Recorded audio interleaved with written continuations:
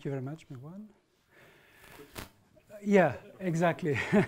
There is, in fact, I hesitated regarding the question mark because at the beginning I was not sure at all.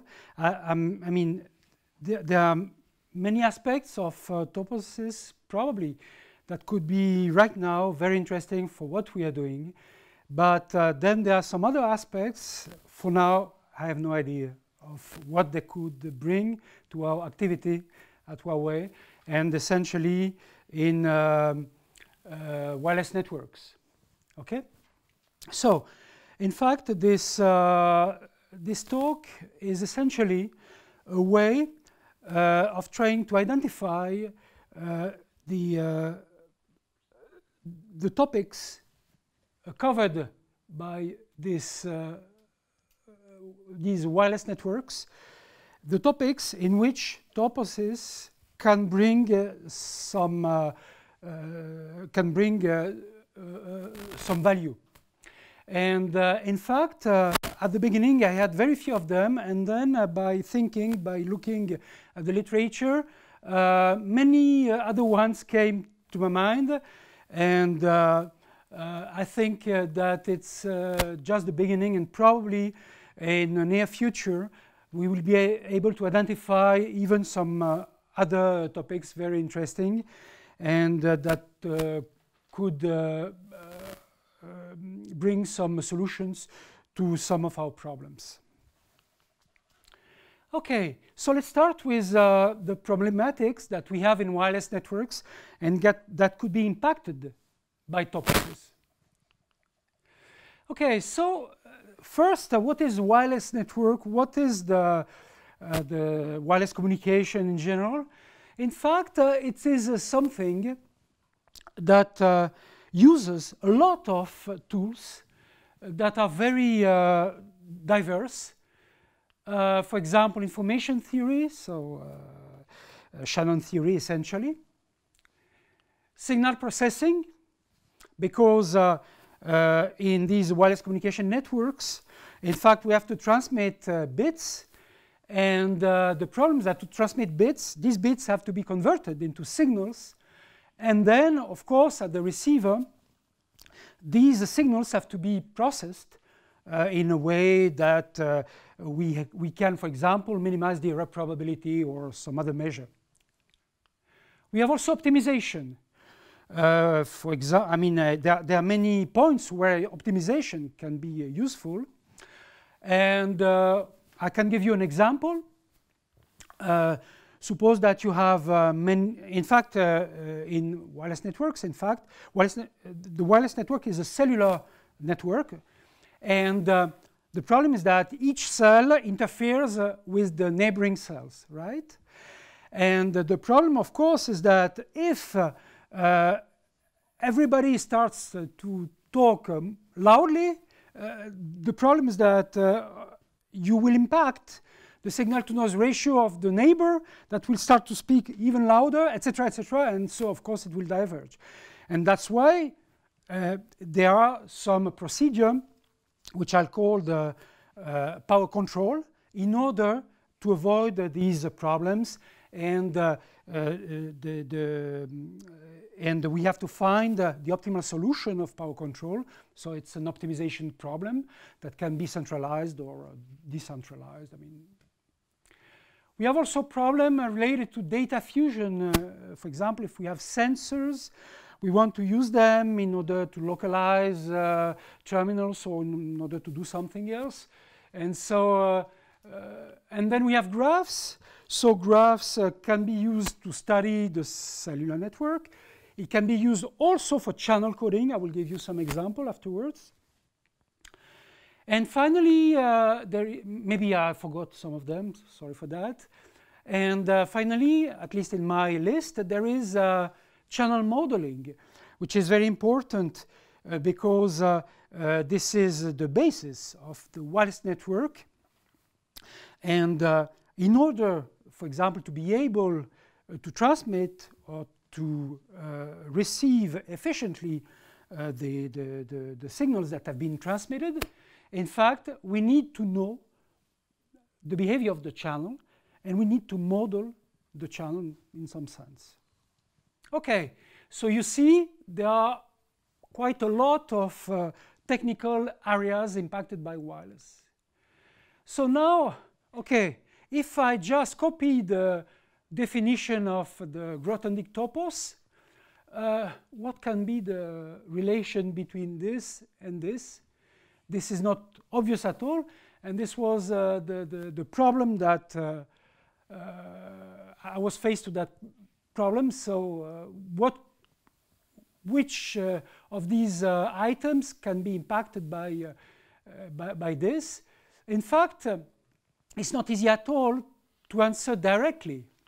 But just using the definition, we can first try to find some relations between some of these topics, maybe all of them, you will see. The first one, for example, Daniel has shown in his talk the relation that we can find between information theory and the topos. For the other ones, there can be some relations. And in fact, I will start by finding some relations between these points and sheaves. Okay? And moreover, there is another constraint we have. The problem is that we need to implement algorithms, we need to perform computations, all right? And so we need to use computational and algorithmic mathematics. And that means that, for example, the sites or the topological spaces that we will have that we can use will be quite restricted. They cannot be, we need to find the ones onto which we can compute some interesting quantities like cohomology, etc. And also we need to find, let's say, we need to find also sheaves that give rise to computations that make sense for us. For example, what we can do the best is linear algebra in terms of computation. And that's why we will mainly focus on these restrictions. Okay. So, first of all, I needed to analyze why we could need sheaves or more deeply toposes. In fact, this property of sheaves is the one which we need the more. That means how to reconstruct, from local to global, we have local data, how to reconstruct the global picture.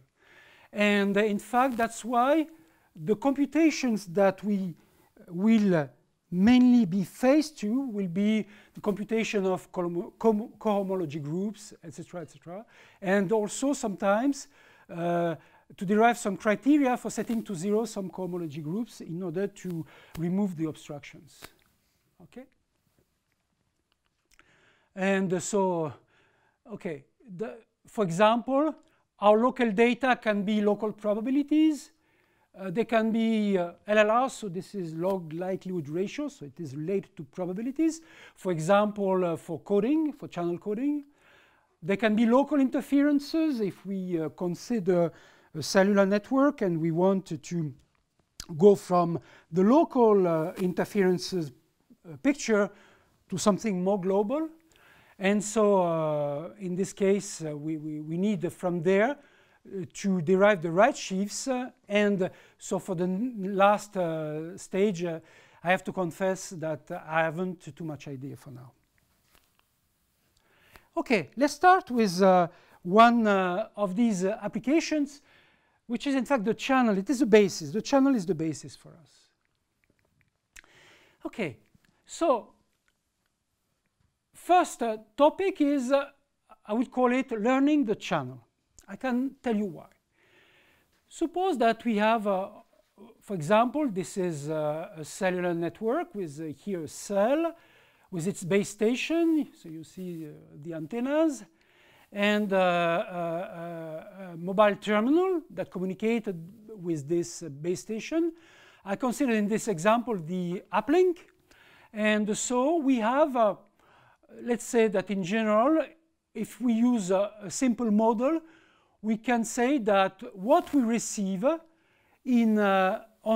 all antennas, so this is why there is this word MIMO, which means multiple input, multiple output, so multiple antennas at the transmitter, multiple antennas at the receiver. So in fact, it is this model which is the simplest and the most commonly used. So what we receive at all the antennas is modeled as a vector, y, and it is some matrix h times what is transmitted by the terminal, which is also a vector, and plus some noise, z. This noise component, in fact, can incorporate also interferences coming from the neighboring cells. So, as you can see, here the channel is characterized by this matrix H, all right? The problem is that we have to recover the signals that have been transmitted here, so which are embedded in the vector X. And of course, if we don't know X, we don't know X. And if we don't know H, then we are in trouble. So what? No, no, no, it's a rectangular matrix in general, yeah. So the idea is that, of course, we have to know in some sense the H matrix. So what we do in this kind of network is that we transmit what we call pilot sequences, which is in fact a sequence of known symbols, and onto which we will project the coefficients of this channel matrix so that we can estimate these coefficients. All right? And at the end, so our new problem is that we have just to detect what has been transmitted in X when we know, in some sense, or when we have estimated the channel coefficients which are embedded in this matrix H. Okay. So this is what happens in the multi-user case. So you see, you have exactly the same kind of expression, but then we have the sum of the two components coming from the two terminals. So now for 5G, 5G in fact is using what is called massive MIMO, which means that the base station, we have a lot of antennas, many, many antennas. It can be 64, 128, okay? And what is called CSI, so it is a channel state information, so it is the knowledge of the channel or the knowledge of the H matrices, lives, in this case, in a high-dimensional vector space because of massive MIMO. So the problem is that in order to estimate all these coefficients, we need to send a lot of pilots, all right? And at the end, the problem is that if we send pilots, then we have less space for sending data. And that's why one possibility could be this. Because in fact, the CSI lives in a very high dimensional vector space. In fact, what is sure is that for a given cell, let's say that the set of all possible CSI doesn't fill the whole space, but rather lives in a manifold which will be of dimension, which can be, if we have many, many antennas, it can be much less than the whole space, the whole original space. All right? And so the idea should be here to go from this high dimensional vector that requires a lot of pilots, and so which will let's say prevent the transmission of high rate data. Instead of using the whole space, just try to use this manifold of lower dimension. All right? In this case, it will reduce signaling and also reduce the feedback. So the feedback can be necessary, for example, if you want to transmit then, for example, in downlink from the base station to the terminals, the base station has to know the channel which goes from the base station to the terminals and which is accessible only at the terminals, for example. I mean, in some cases, let's say, let's be not too general. And in this case, learning this manifold, knowing what could be this manifold, could be very valuable for us. Okay? Then another problem, I mean, another application related to the channel is fingerprinting. So there are some people in our lab who have implemented some fingerprinting approach in order to have the localization of the terminals by using machine learning. The idea is to use the CSI, so the channel knowledge at the base station, in order to determine the localization of the terminal. Okay? So what is the idea? The idea is that, in fact, by using supervised machine learning, we train a neural network. It can be extreme learning, deep learning. I mean, there are many possibilities. In order to learn a given, let's say, a function phi, which defines a manifold here as well.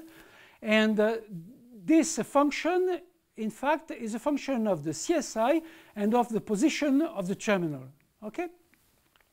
So we train a neural network in order to learn this function, or at least partly. And then, once this stage is finished, we can find the localization as a function of the CSI. All right?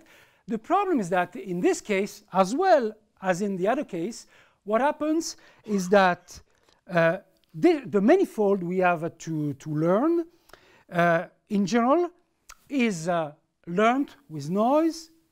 It can be noisy observation. We can have small variations of the channel, because the problem is that the channel behavior depends also on the obstacles that you can find on the path of the waves. And these obstacles may be fixed or moving, like cars or human beings. I mean, yeah. So this is another,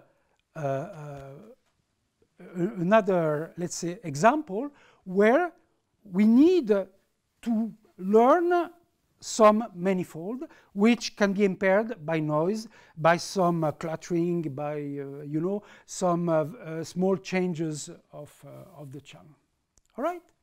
So, and for these two cases, in fact, we can propose to use persistent homology to solve at least partly these problems. Okay. Another problem, so what is quite amazing is that this morning I have discussed with Daniel about these belief propagation on graphs, and I didn't know that there were some solutions, I mean, based on the computation of cohomologies, and yeah, so that's good news for us. Okay. Especially, we have this problem of making belief propagation work on graphs, essentially in channel coding. Okay, so for example, in 5G, so in the 5th generation that we are developing right now of wireless networks, wireless cellular networks, in fact, the channel codes that have been adopted for 5G, I mean, for what has been done right now, but maybe there will not be so much changes in the next releases. There are what are called LDPC codes in order to encode data bits, and polar codes in order to encode control bits, control channels. So data is the information that is sent, and the control is the bits that are useful in order to make the network work. Okay. So, and these two families of codes are quite different. LDPC codes, in fact, are decodable by using a belief propagation over a graph, which is called a Tanner graph. And polar codes are decodable using another kind of algorithm, which is called serial cancellation. And apparently, it's not related to belief propagation. Not yet, let's say. So what we know about the decoding of LDPC codes is that the tanograph of LDPC codes on which we have to run belief propagation is loopy. We have cycles, and so in this case we know that belief propagation doesn't work. I mean, we cannot make it work well, or it's something that is very painful, very complex, and so. Okay. Oh, sorry. Yeah. Yeah, yeah. So, sure. Sorry for that. So you have a graph, yes, and the idea is that you have some probabilities on vertices of this graph, right? And the idea is that, for example, you have some constraints. Some vertices can correspond to some constraints, okay, that in fact will change the probability. You start with unconstrained probabilities, and then you take into account these constraints, right?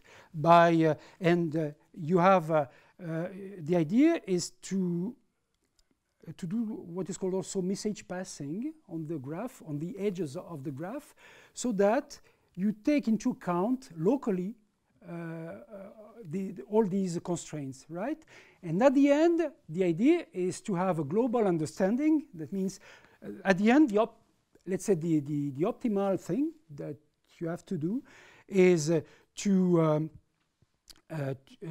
let's say to take into account, let's say, all these constraints, right? And if you have a tree, then it's quite easy to do it, right? But if you have cycles, then we get some issues, and it's very hard to have the optimal solution in this case, right? So, and but for LDPC codes, in fact, the method we use to decode them is to use belief propagation as if it were a tree, because what we know is that when the length of the LDPC codes goes to infinity, then the tanograph tends to be a tree. But of course, we are not using infinite length codes, and the idea is that we use belief propagation as if it were a tree, but so it's suboptimal, but we design the code in such a way that the gap to optimality is kept small. All right? Okay. So in this case, let's say that we don't really need to run belief propagations on a loopy graph. But there is another case, which is polar codes. So very quickly, so polar codes is based on what is called the kernel. So suppose that you have, so the simplest kernel, which is the original one, is called the Arikan's kernel. So Arikan is the inventor of polar codes. And in fact, it works in this way. U1 and U2 are 2 bits, all right? And then x2 equals U2, x1 equals U1 plus U2, okay? Then x1 and x2 are sent into the a given channel that can introduce errors, erasures, or can add Gaussian noise, for example. And so, in fact, x1 and x2 will see exactly the same channel, right? And the output of the channel will be y1 and y2. But then the idea is that in this case, what u1 and u2, which are the information bits, what these bits will see, I mean, which channels will they see? Because of course, x1 and x2 will see the same channel, but u1 and u2 will not see the same channels. And so here is how it works. So, okay, this is matrix form. And let's do a capacity analysis of what happens here. Okay, suppose that I of x and y is the mutual information between x and y. So it can be any index because it's exactly the same channel we have here. So if we consider this vector channel, now we have the mutual information is the sum because these two channels are independent. And so this is I of x1, x2, and the vector y, which is Y1, Y2, okay? Then I replace, in fact, these, what I want to know is what happens if you, instead of having x1, x2, you have u1, u2. So, in fact, because u1 is x1 plus, because in this case, you can recover u1 by doing the addition of x1 and x2. And then once you have recovered u1, you can say that u2 is just, can be recovered by the observation y and the knowledge of u1, then you get this kind of equality, right? And in fact, what happens is that this first term is smaller than the symmetric mutual information, right? Which is the capacity in this case if we consider symmetric channels. And this will be larger, okay? And now polar codes are formed by considering the n times the Kronecker power of this kernel, of the Arecan kernel, okay? And in this case, what happens is that for a given ratio of the bits that we have, the first term will tend to 0, and for the rest, it will tend to 1. And the ratio of bits for which the mutual information here tends to 1 will exactly be the capacity of the channel if n goes to infinity. All right? So, and this phenomenon is called the polarization, the channel polarization. And this is why these codes are called polar codes. All right?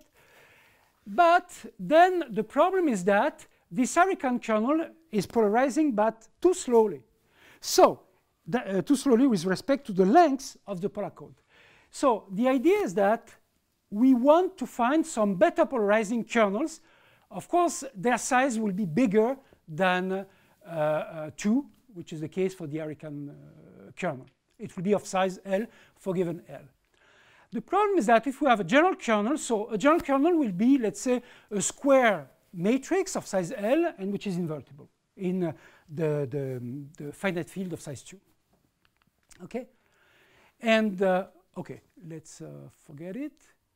So, this, and what we know is that kernels with better scaling exponent exist if the length is more than 8, and there is another exponent which is the error exponent, and these two exponents in fact characterize the way the channel polarizes with respect to the length of the code. And for example, there are kernels, okay, for example, this kernel of length 16 is known to be the best kernel in length 16 in terms of error exponent. Okay? So, now, what we have to do is that if we want to find the equations of decoding of a big kernel, then, in fact, for each bit that is decoded, it corresponds to a tanagraph, and this tanagraph may have cycles. This is, for example, for length 8, and for decoding the third bit, this is the corresponding graph. As you can see, there are cycles. And this is a very simple one. If you have, for example, the kernel that I showed you, the EBCH kernel of length 16, for decoding, for example, bits in the middle, then the tanagraph will be really will be terrible. It's something that is very, very hard to decode. Okay? So, and how to decode it is by running belief propagation on this kind of graph, on the tanagraph. Okay? And we cannot do the same as for LDPC codes. We cannot change the code because this is not a code. This is the kernel that is fixed. And so we have to find a way. And what I was thinking even before talking with Daniel was that belief propagation is exactly this, local to global. So there should be some cohomology, and I was happy to learn that it's true. So I will be happy to read what you have done on this topic. All right. Now, okay, now we have identified a couple of problems. I have also identified some publication which apply sheaves on the domains, on the areas that I have listed at the beginning of my talk, right? And I can show you a couple of examples. First one, sorry, before starting, we have, in fact, as I told you, to use topological spaces on which we can compute things like cohomology groups. And in this case, one good choice is to use simplicial complexes as topological space. So for those who don't know what it is, so what is a K-simplex? Let's say, so this is the concrete point of view of simplicial complex. And so this is, for example, 0 simplex is vertex, 1 simplex is an edge, a triangle for 2 simplex, tetrahedron for 3 simplex, etc. Okay? And a simplicial complex is a finite set of simplices that has satisfy these two properties. Okay? So, okay, now in order to apply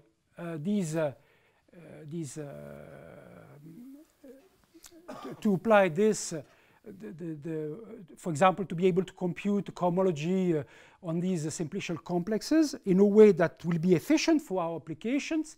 In fact, this is a very restricted way of defining a presheaf on this complex, but it is the one which will be useful for us. Okay, so in fact, we define our presheaf on the category of vector spaces, or it can be modules, and so we define, of course, a restriction, which we will call this way: f of a rho b, and a, b are two faces, and of course we have consistency of the composition. And we have also to define a morphism between presheafs or sheaves. And so this is, it assigns for each face a linear map which satisfy this equality. Okay? And then we define a quantity which is so BA. And this quantity equals 0 if A is not a face of B. Otherwise, it equals plus or minus 1, depending on the orientation. And this quantity will be useful to compute with what follows, and essentially the co-boundaries, etc. So this is our co-boundary, which is defined this way. And so this is the formal sum over all K-simplex. And you see this appears. So this is the restriction map. And sigma of A, sorry. Okay, let me go on. So this we have the classical relations between the kernel of decay and so the cycles and the co-boundaries. And because of that, of course, we have a BK, which is a subgroup of ZK. And in this case, the cohomology group, the case cohomology group, will be defined in this way as the quotient group. Okay, and in this case, we get a sequence of linear maps. And of course this in fact the idea is that only the elements of, in fact the idea of this cohomology group is that only the elements of ZK that are not already consistent are worth mentioning. Okay, and now let's apply it to sampling theory.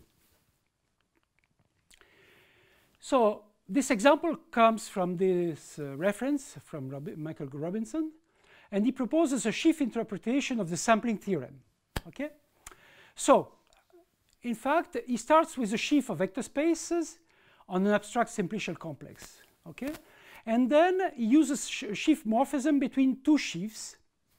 So F, which is a sheaf on this simplicial complex, and S is in fact what is called the sampling sheaf, and which correspond to the operation of sampling, and it is associated to a sampling morphism from F to S, and then it defines an ambiguity sheaf A, in which simply the stork, in fact A of small a, where small a is a face, is just the kernel of this map. All right? And this is the sheaf theoretic sampling theorem that it derives. It is that the global sections of F, so are identical with the global section of S, which means that we can reconstruct, in fact, we can reconstruct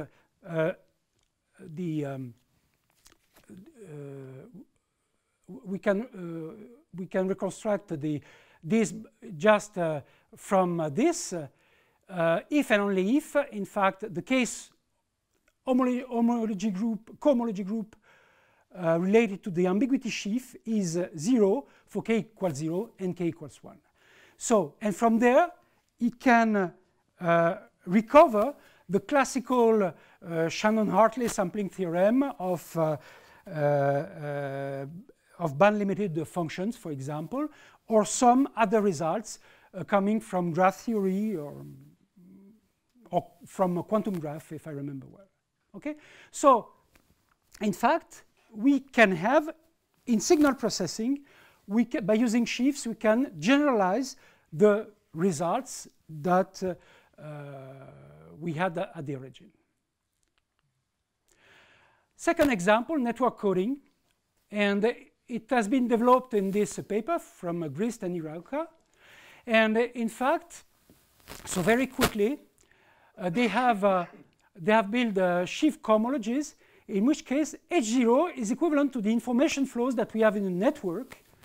And many practical problems may be solved by using these cohomologies, such as the max flow bounds, network robustness, and some other ones. All right? And the final example, persistent homology, which I think will be very valuable in our case if we want to learn the channel, to denoise what we measure, so to denoise it, to remove the small variations in order to keep only what is persistent. And so it's still simplices, complex. Okay, so in this case, now we define an elementary K chain in this way. And of course, we have two different orientations, which are here represented by the sign plus or minus. And this is a K chain. So in the case of persistent homology, what is used is essentially coefficients in Z, but it can be an abelian group.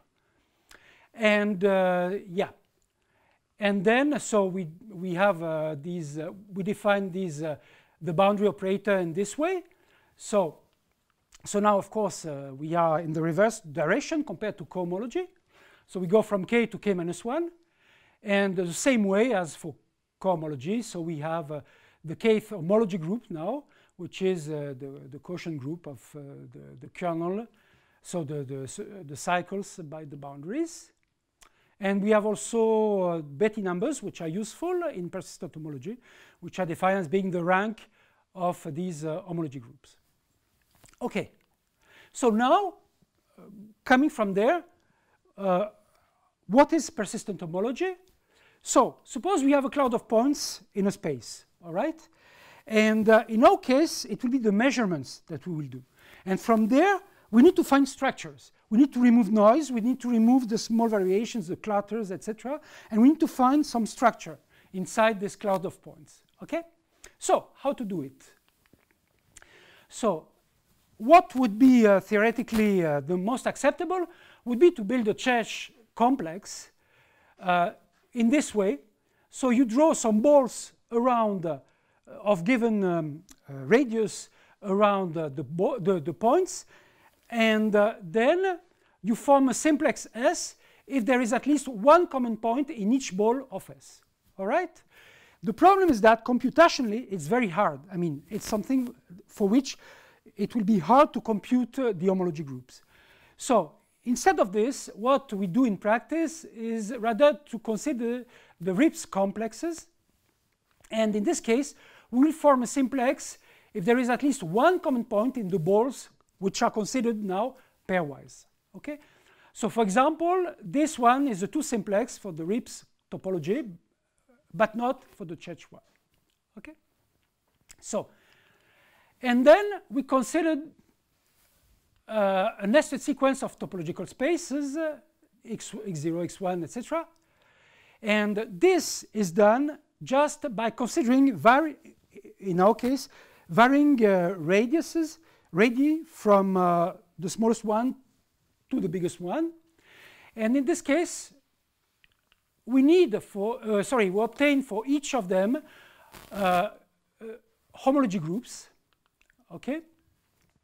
And then, in fact, what happens is that we want to identify when a homology class is born and when it dies, all right? And so, in this case, for example, this one is born here and dies here, okay? And the birth and death of the homology classes will be very important, because with this we can construct barcodes and barcodes, and in this case long bars will have a long life, and it will mean that long bars will be the persistent features. All right? So, for example, if we use the Rips complex, so this is our cloud of points. You see they are more or less in a torus, I mean on the torus or donut. And so this is the complexes we obtain when the radius increases. Okay? And for the same thing, these are the barcodes. So these are the, so on the x-axis you have, it's parameterized by epsilon. So this is the homology groups H0, H1, and H2. As you can see, this one is persistent, this one is persistent, yeah, and so. How long does it have to live? Sorry? This, I don't know exactly. Excellent question, but it depends probably on the application. That, yeah, because it depends mainly on the application. Yeah. Okay, and I found something related to the topos of persistence. And that means that, in fact, it's a kind of generalization of the topos of sets, in which instead of having just sets, we have sets indexed by time. Yeah.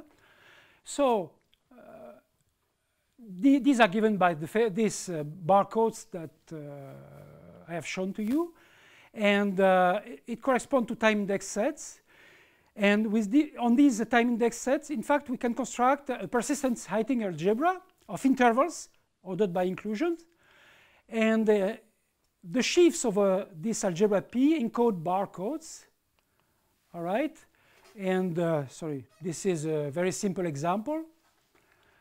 For example, here, so at time 0, so these 0 correspond to the time, and this one to the dimension of the homology. So here, for example, in this case, as you can see, H0 of 0 is essentially, I mean, xy quotient by 0, so it is isomorphic to z plus z. And the H1 of 0 is just 0, because you have only 2 vertices, so 2 points. Then at time 1, we have this, and we can compute H0 of 1, which is this, and in fact, isomorphic to z. And H1 of 1 can be computed, and we can see that it is isomorphic to z as well, etc. we can compute the homology group of all these guys. And so by doing gluing, in fact, we may glue the pointwise homology groups together consistently, and in order to extract global information. So it's of course it's a toy example, and the global information is this one. For t in the interval 0, 1, we have h0 equals to this, changing to h0 equals to z when t goes from 1 to 5. And for the first homology group, we have for t equals 1 to 2, we have h1 equals z, changing to h1 equals 0 when t is, in fact, the union of these two intervals. And so this is a very simple example of one topos, which is related to persistent homology, and which may be useful for us. And that concludes my talk. Thank you very much.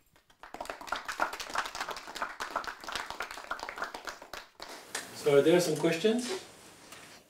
I mean, for this last example, so yes. Does this suggest new algorithms? Or, not yet. Not yet? Not yet. It's not yet. In fact, there are algorithms for computing, of course. Maybe they have to be simplified because in general it's very heavy.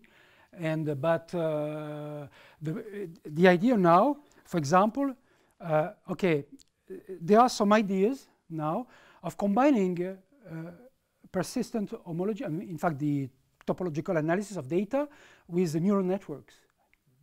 And for now, I have just seen one paper which is not very, I mean, it's not very easy to understand what they are doing, so, and that's it. But this will be next step. Because apparently using topological data analysis plus machine learning seems to be very efficient. Other questions? Maybe one or yeah. Yes, do this method gives an hint on what you told before, that this small dimensional. Yeah. Yes, the idea is to try to characterize these manifolds, in fact, thanks to the homology group. Yeah. Usually it's not really exactly the homology group, you come to have what name, a spectral sequence. Yeah. So this is not really cycle at each. Yes. Yeah.